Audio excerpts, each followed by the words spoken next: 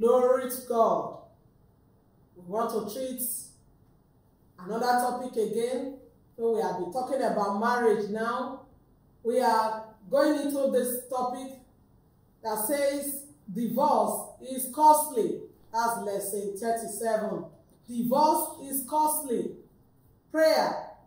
Almighty Father, we pull down every forces behind marriage breakups in the mighty name of Jesus Christ.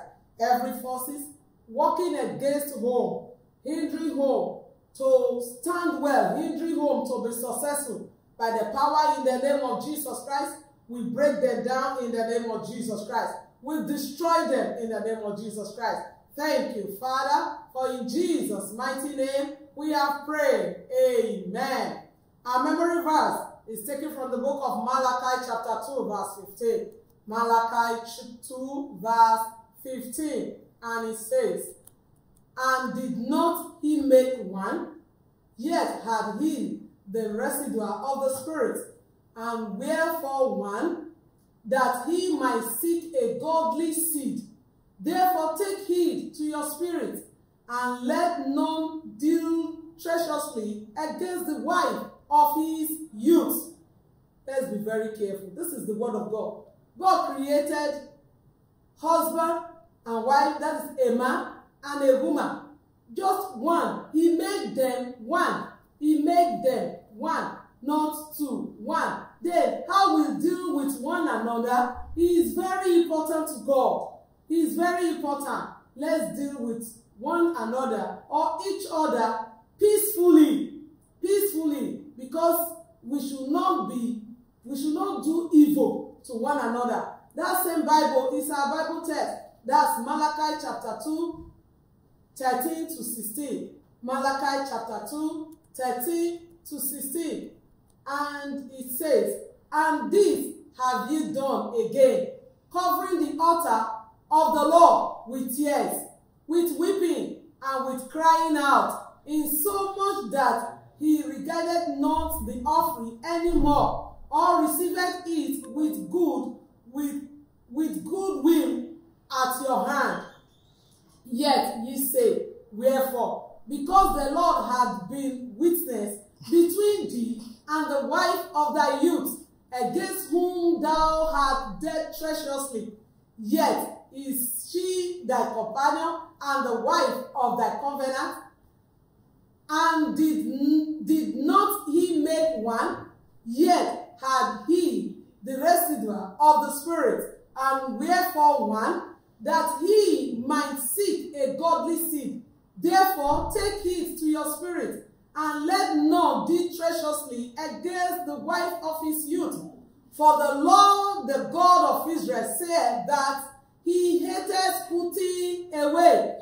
For one covereth violence with his garment, says the Lord of hosts. Therefore take heed to your spirit, that ye deal not treacherously."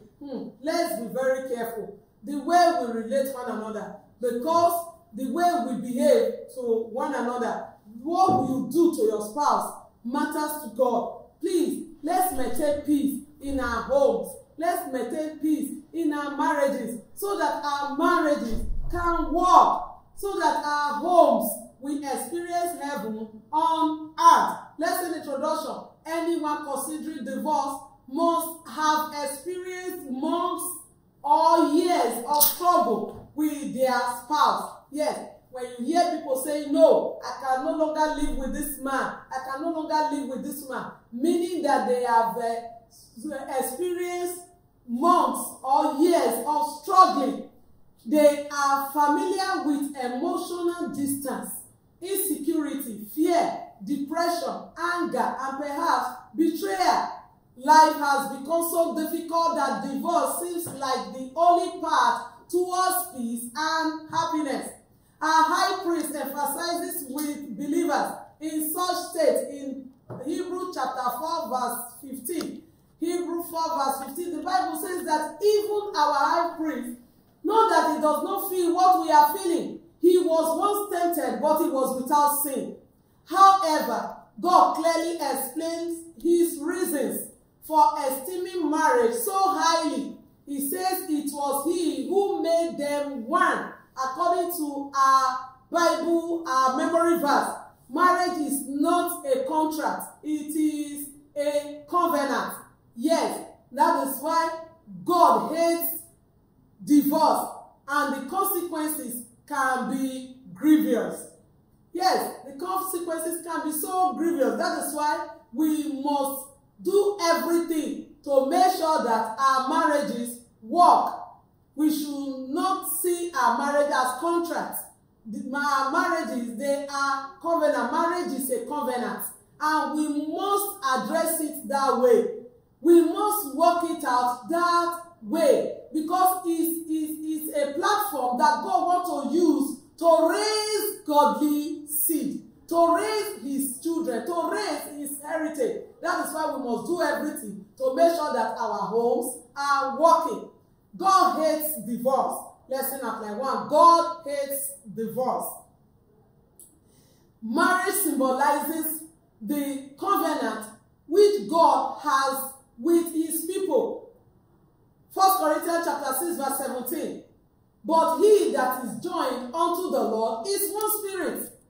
Marriage is a symbol that is the symbol of the covenant that God made with his people.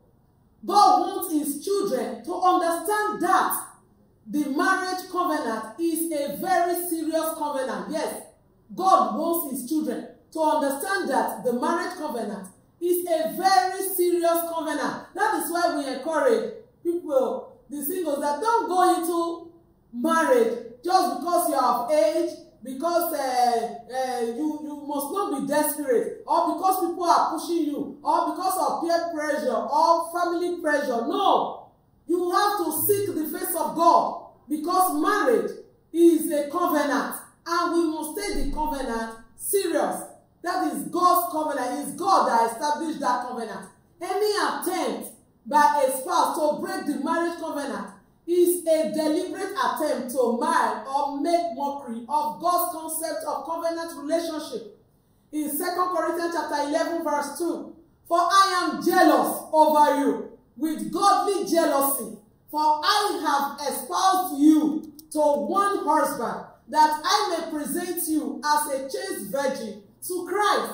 This is God talking to us, that he is a jealous God. Because he's a jealous God, that is why we must not break his covenant. Because when we are trying to break the marriage covenant, we are trying to mock God. We are trying to say that the covenant that he has put down for us is not right.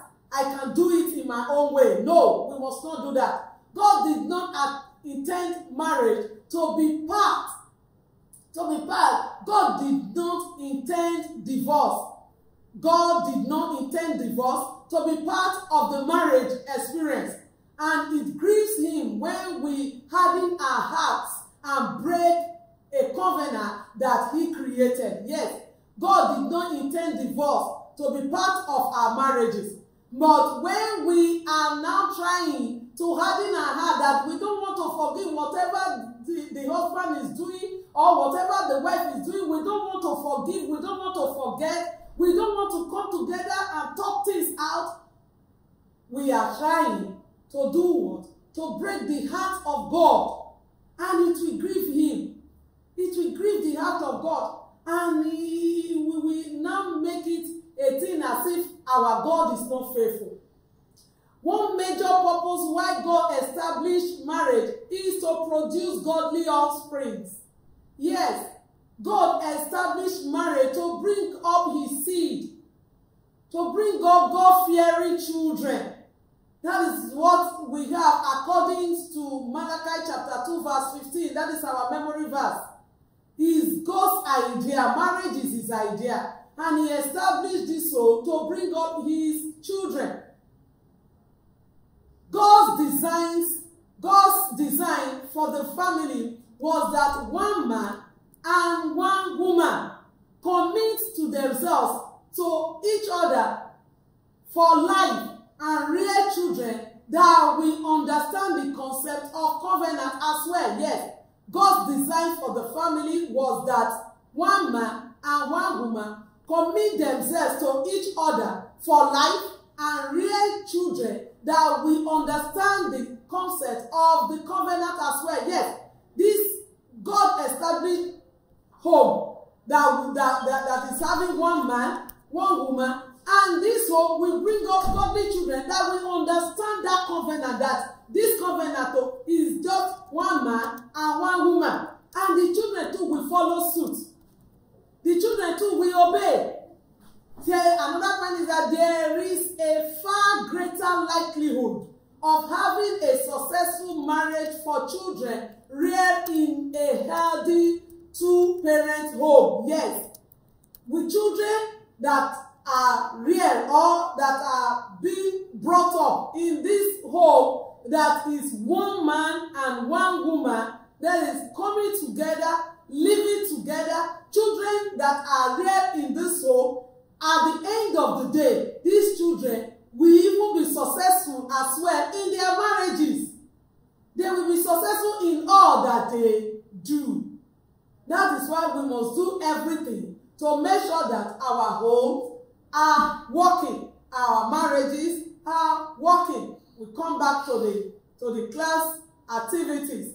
Let me quickly read it out. The word says the class should discuss the impact of divorce on marriages, homes, and children and society at large. Yes, the impact when there is divorce, when the home is not working. Hey, what are those negative impacts that the divorce is having upon marriages, homes, and children, even in the society as well? Lesson after 2 says divorce has grave consequences. Yes, the consequences of divorce is very hard. It is very great. That is why we must do everything not to even consider it as an option to go into. No, talk things out. Now we want to look at it that there is a direct correlation between the way a man treats his wife and the effectiveness of his prayers. Yes, when a husband is not treating his wife well, when a husband refuses to love his wife, there is correlation between the way the wife is being treated and the prayer and the effectiveness of his prayer, of the husband's prayer. That is why the Bible says the prayer can be hindered. God does not listen to the pleas for blessing from those who have broken the covenant of marriage. Any marriage that the covenant is being broken, God will not listen to the pleading for blessing. God will not listen to the prayer to receive blessing from him. In 1 Peter chapter 3 verse 7 says, likewise ye husbands, dwell with them according to knowledge, giving honor unto the wife as unto the weaker vessel, and as being heirs together of the grace of life, that your prayers be not hindered. Yes, you don't want your prayers to be hindered as a husband. What will you do? You take care of your wife. You love your wife. You honor her. You treat her as a weaker vessel. Weaker vessel in the sense that take care of her. As in, value your wife. Be deliberate about it. Don't treat her like a trash. No, your wife is not a trash. Don't treat her like wooden material. The way we take care of all these valuable things, something that if it should drop out of our hand carelessly, that thing will be broken.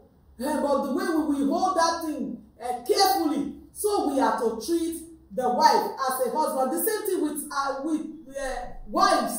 Because our husbands, they are our king, we treat them like kings. Yes, our husband is a king. We treat them, they are the crown of our head. We treat them like kings. Don't treat your husband like a servant.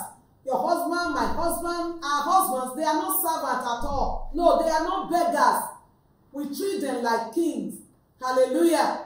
Another thing is that now I want to explain 7 consequences of divorce. 7 points. That is some points that are consequences of divorce. That is when we involve in it, when we consider divorce as an option, there are consequences that one will face. Say, number one, divorce is a death of a union. Yes, that union will be dead for life. Because coming together might not really be that easy. And therefore, the death of a dream, say death of a dream, is a death of a promise, and it's a death of a family unit. Everyone involved in it, even a perpetrator, will feel grief and loss during a divorce. Yes, if there is someone that is talking to you negatively or influencing you to separate from your husband or separate from your wife, by the time the separation will take place, by the time the divorce will take place, even that fellow will feel the grief. If there are children involved, they will experience severe grief over the loss of being with both parents together and living under the same roof. Another point is that divorce marks a pivotal moment in a person's life, especially for children. Life, as they know, it changes forever, and they become different versions of themselves, adopting to new routines and new versions of their parents who have also changed. Yes, children, you will see children raised in a divorce home. Their life is not so balanced. That is why we encourage parents, let's live together as husband and wife. Let's talk things out. Let's talk issues out. We should not be living like cat and dog in our homes. There must be forgiveness always. We must learn to forgive one another so that the home will be conducive for our children. Children of divorced parents are more likely to experience poverty, educational failure, early and risky sexual activities, non-marital childbirth, early marriage, cohabitation, marital discord, and divorce. Yes, children from a divorce home, there is tendency for them to experience divorce. There is tendency for them to involve in sexual risk.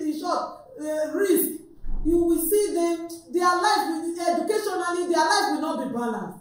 They will not be focused. You see children that used to be very intelligent in their classes, they will be drawing back. And then teachers will, what is wrong with you? Especially homes that are having crisis. When there is crisis in the home, it shows in the children. That is why we encourage parents, please, let's try, have this habit of forgiving.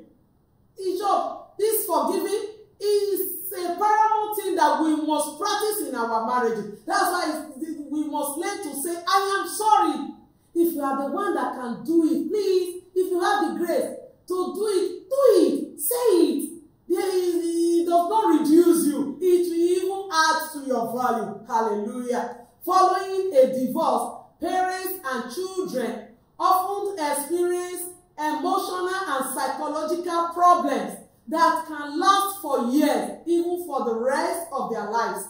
Anxiety, depression, low self-esteem, fear of abandonment, distrust, insecurity, lack of intimacy, confusion over sexual or gender, guilt, faithlessness, loneliness, bitterness, and rebellion manifest themselves in children who have lived through the divorce of their parents. In short, look at all those things. Just look at them.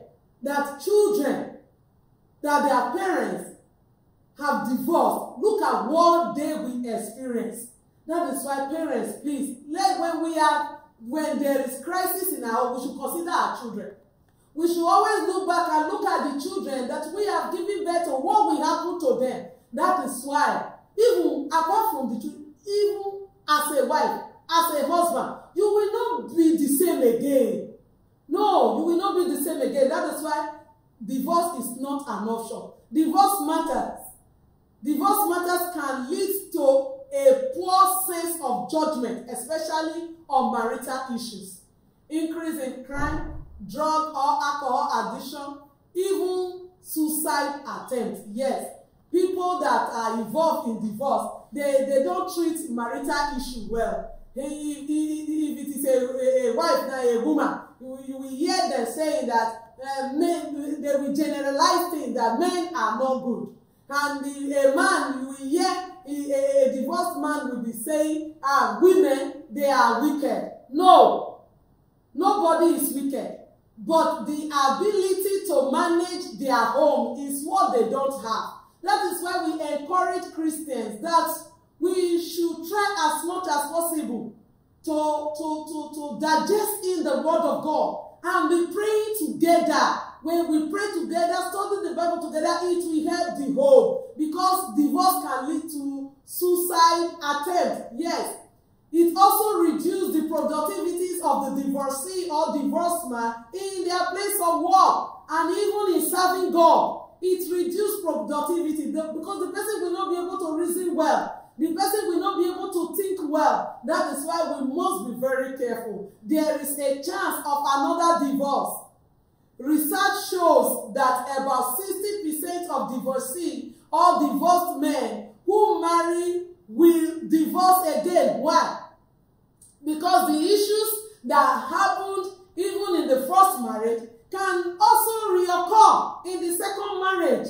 Yes, that unresolved issues that make them to separate from their first marriage can also happen again, and divorce again will reoccur. That is why when you are saying you want to leave your husband, you want to leave your wife, oh, this man is this woman is this, you have to consider it very well. Because you may leave and maybe another man is eyeing you outside there and beckoning on you, come, I will take care of you. And another woman is eyeing you outside there, beckoning on you, come, I will take care of you. But there is a character in you that makes you that you were not comfortable with the wife of your youth, with the husband of your youth, and you are carrying that same character to enter another marriage. It will not work.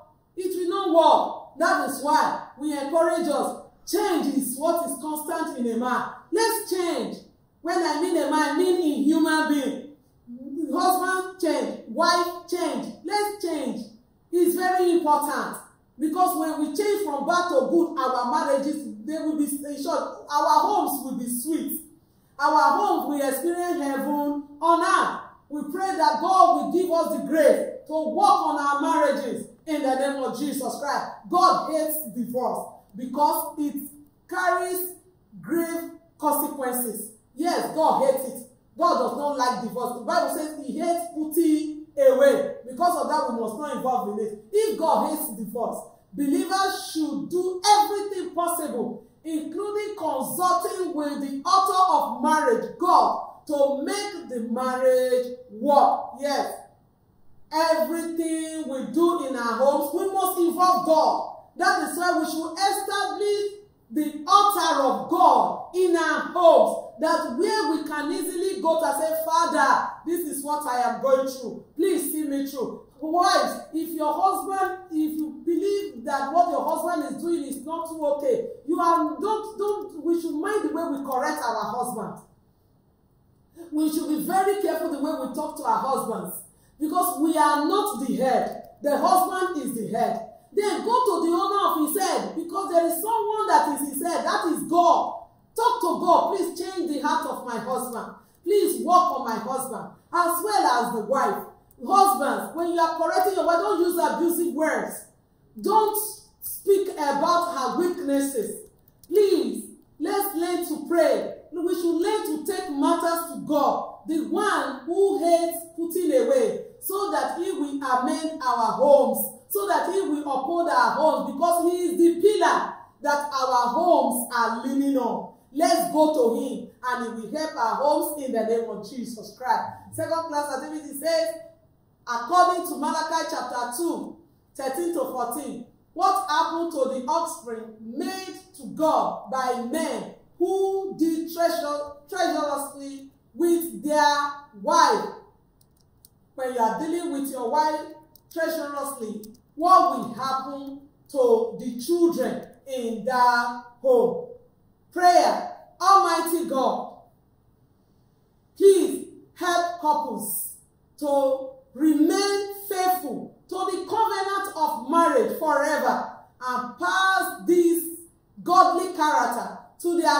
children until you come in the name of Jesus Christ. Help us, oh God. Help us to remain faithful to the covenant, oh God, of our marriages forever, and help us to pass the baton to our children, the mantle to our children in double portion, oh God, so that our children's homes as well will walk until you come in the name of Jesus Christ. Thank you, Father. Let this lesson bless lives, oh God, in the name of the Lord Jesus Christ. Let it bless home, Abba Father. Glory be unto your holy name. For in Jesus' mighty name we have prayed.